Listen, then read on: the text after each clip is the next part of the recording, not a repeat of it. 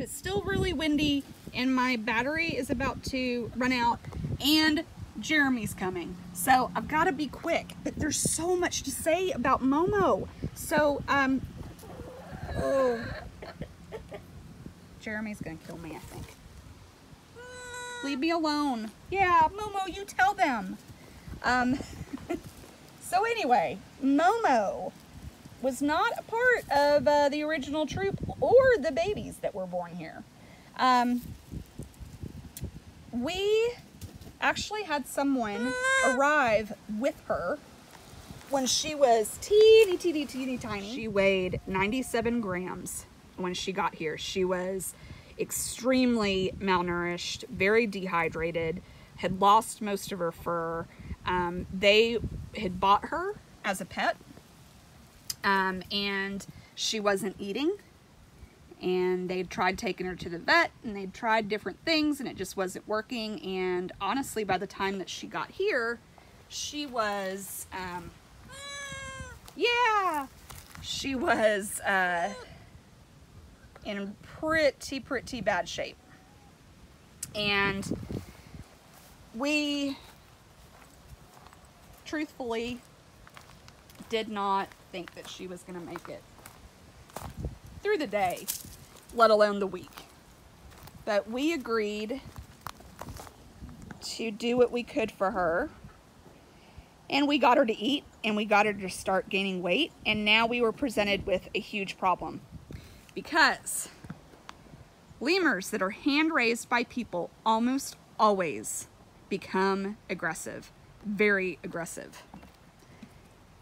Aggressive to people, aggressive to other lemurs.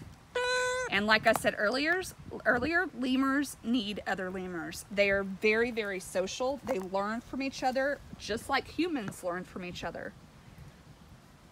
And we did not want this little lemur to grow up by herself. So we were presented with the issue of how do we introduce her to our existing lemurs, because they are very tightly knit family groups, and it is almost unheard of, at least with the people that we spoke to, and we spoke to a lot of people and a lot of people that are experts on lemurs. It is almost unheard of for an existing family group to adopt an outside member. Jeremy. So, but we had to give it a try. We really had to give it a try. And a gentleman that I spoke to that had been working with lemurs for 40 or 50 years, he was the only one that had even a glimmer of hope. But he told me, you know, you're going to be approaching this like a science experiment. Because there is no tried and true method to make this work, but maybe you'll figure out something that does work. And so we started bringing Momo down here to meet the other lemurs. We held her and we watched how the other lemurs responded to her. We showed her to the other group, and we showed her to this group. The other group largely was uninterested. If not a tad bit aggressive.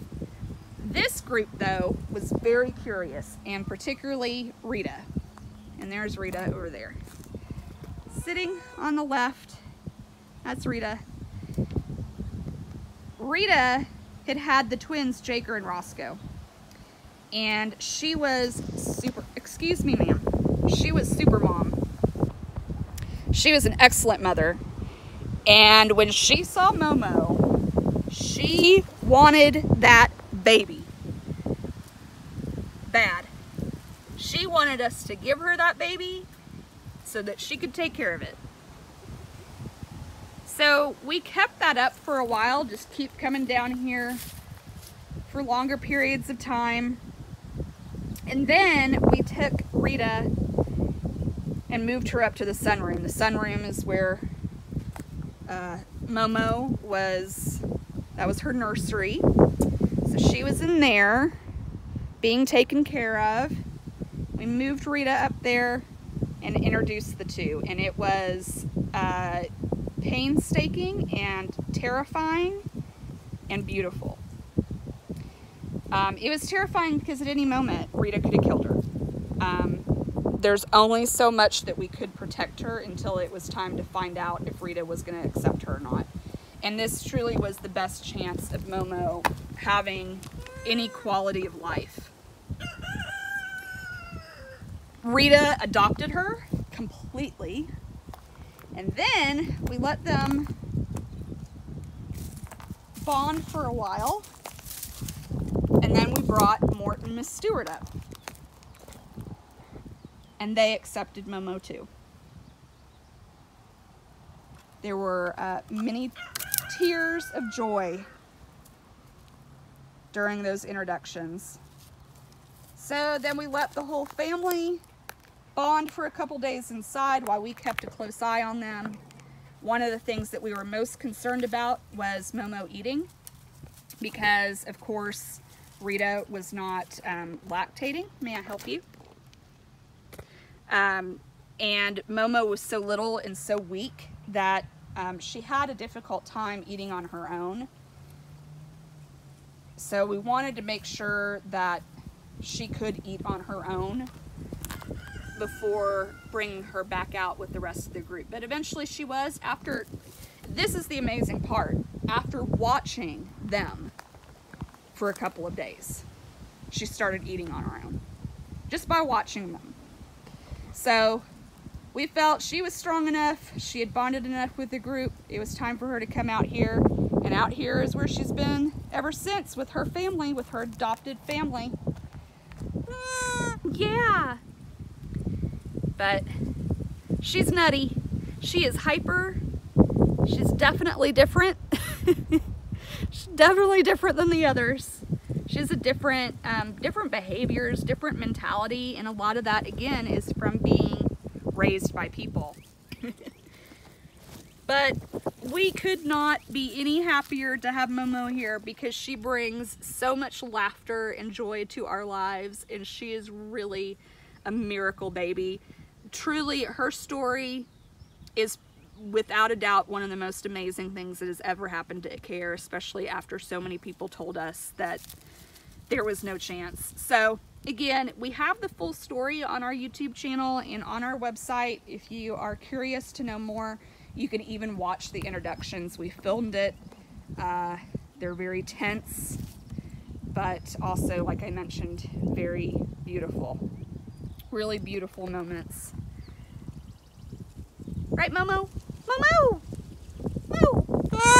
Yeah!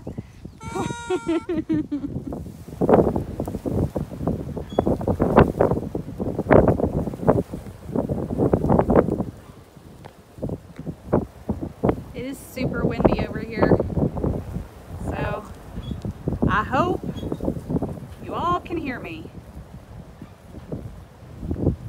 Well, this is it, guys. This is our very last cat, our very last animal. And this handsome fella that is literally turning his back to me. Huh. Isn't that appropriate? This is Lakai, Lakai the mountain lion. And I'll tell you why that's so appropriate. We have an adoption and sponsorship program here. It's so windy.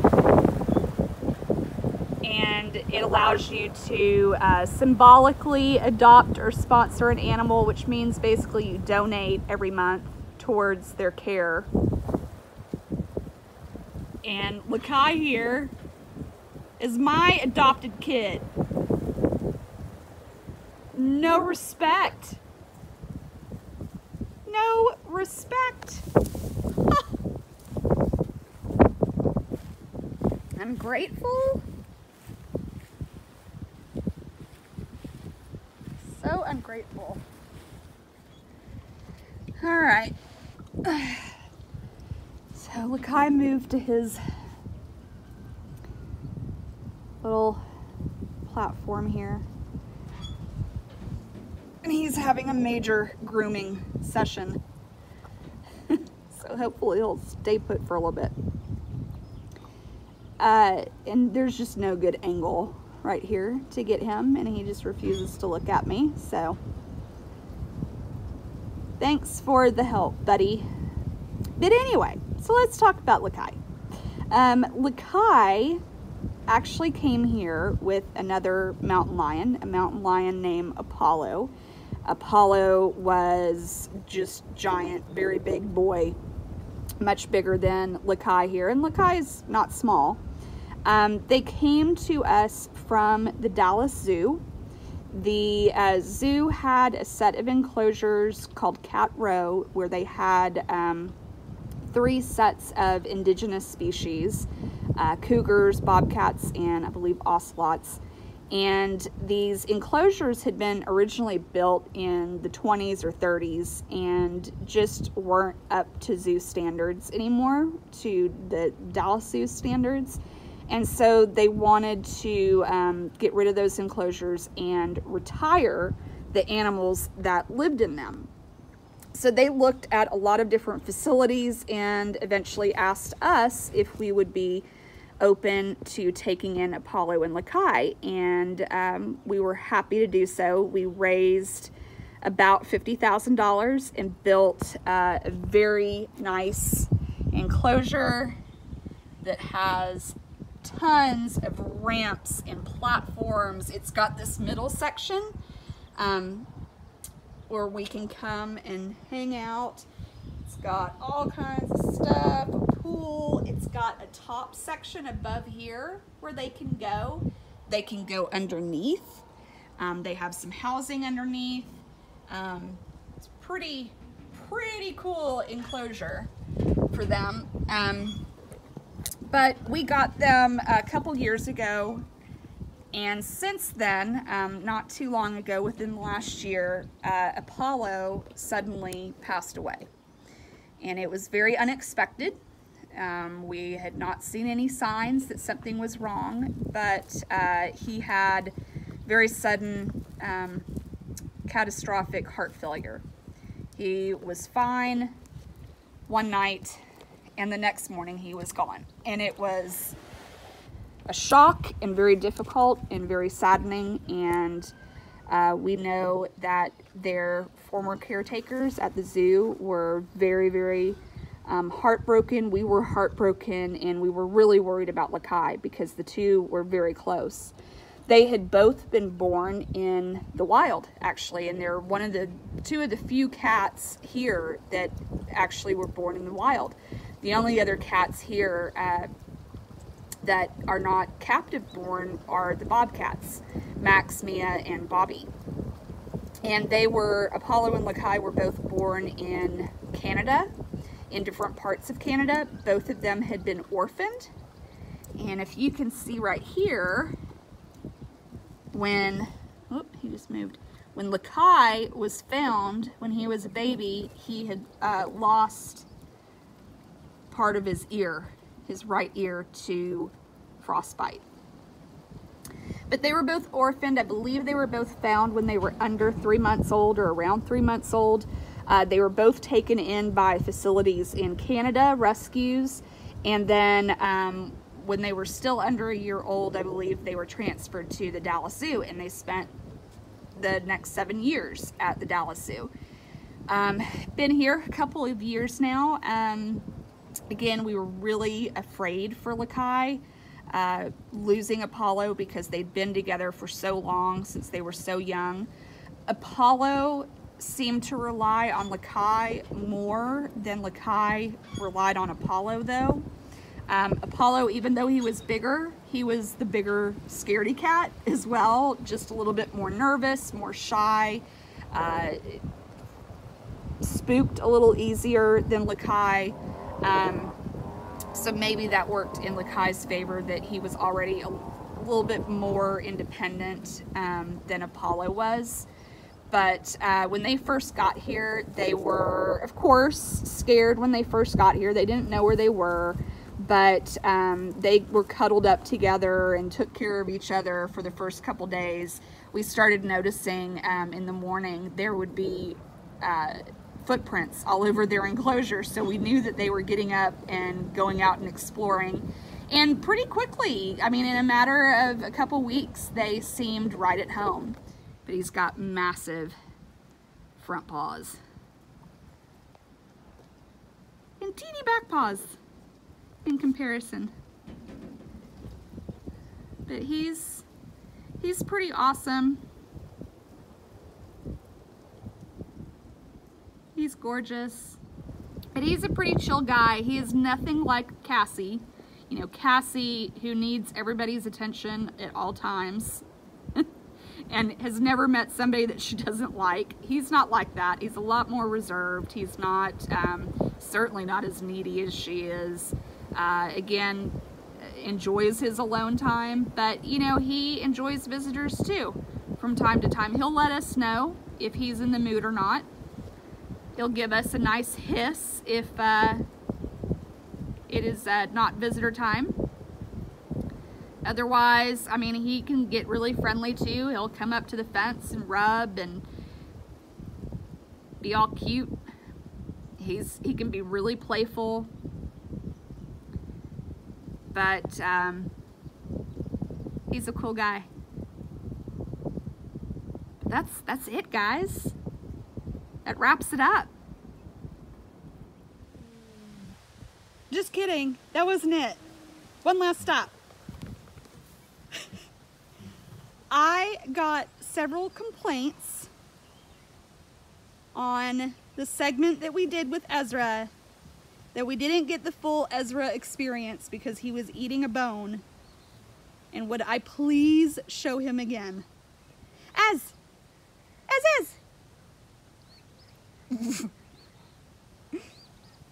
He is a good boy. Ez! Ezzy! Alright, so this really is it. This is the end. No more. This is all. We're leaving. We're going. We're not doing any more. Thank you for joining us. We hope you enjoyed it. Make sure you follow us on social so you can stay up to date on everything that's going on here at CARE. And we hope that this lifted your spirits and that you learned something new. And please take care of yourself and take care of others. And hopefully when we reopen, you can come out and visit and see the cats for yourself. All right, bye guys.